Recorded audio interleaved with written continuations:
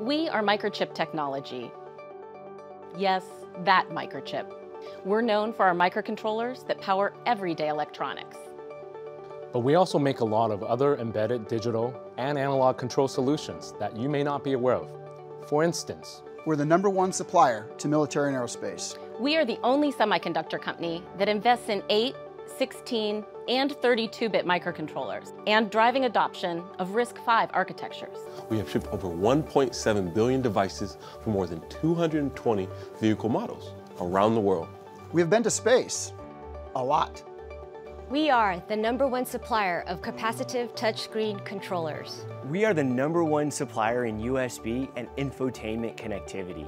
70% of the world's timekeeping is done by our products. If you opened a garage door, visited an ATM, made a cup of coffee, locked your car, clocked in for work, or assembled a toy for your kids, you've interacted with our products without even knowing it. And how did we accomplish all of this? Because of you. Because of you. Because of you. Your creativity, ingenuity, and humanity inspire us. Our customers include leading engineers at Fortune 100 companies and the young maker programming her first Arduino project. You will invent the great breakthroughs of tomorrow. And we want to help. We employ a non-commissioned sales force. We offer a comprehensive suite of software tools and services to provide the right solutions you need in an environment you trust. Our Microchip Direct e-commerce portal makes the buying process easy for you. Transparent pricing and inventory levels with no required minimums.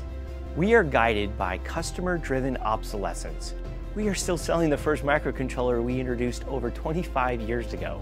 No pushy salespeople, no forced redesigns, no hassles. We supply more than 100,000 products across 6 major industries. Why? To make sure you get what you need, not what we need to sell. Our success is built upon relationships. We believe anything is possible. Anything is possible. Anything is possible.